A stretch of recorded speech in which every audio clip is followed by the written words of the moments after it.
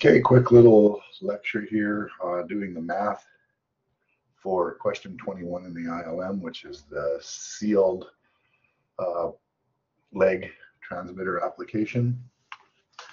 So to start out, again, format is everything. So we're going to do everything at LRV, and then we'll do the same at URV.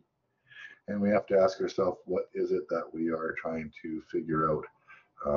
What is the data that we need to figure out? So we need to figure out what's the pressure sensed on the high cell, what is the pressure sensed on the low cell, and what is the net difference between the two of them. And we'll have to do that for both URV and LRV.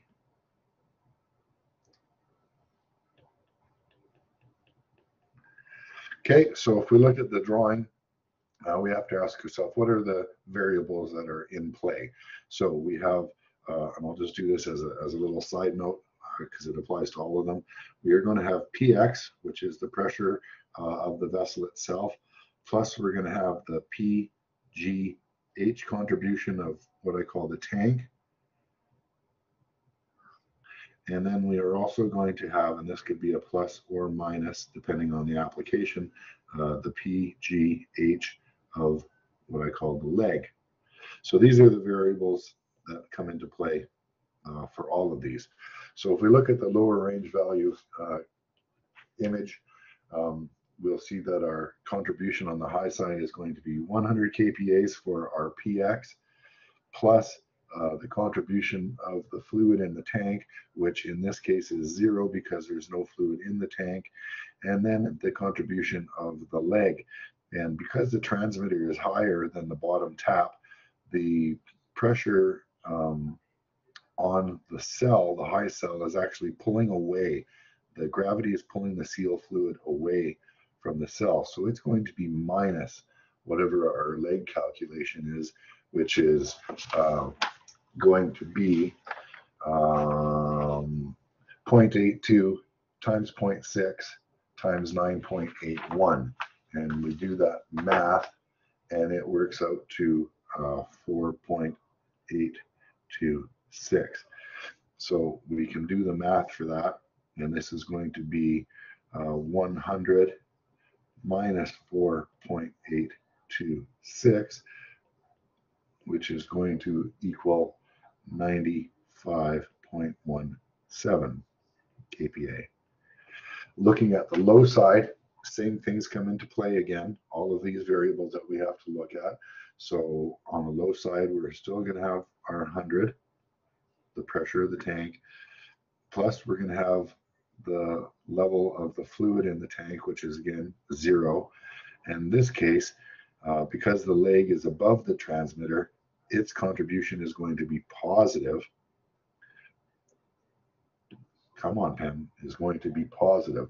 In this case, we do the math for that leg, and it's going to be 0.82 times 1 times 9.81, which gives us a value of 8.044.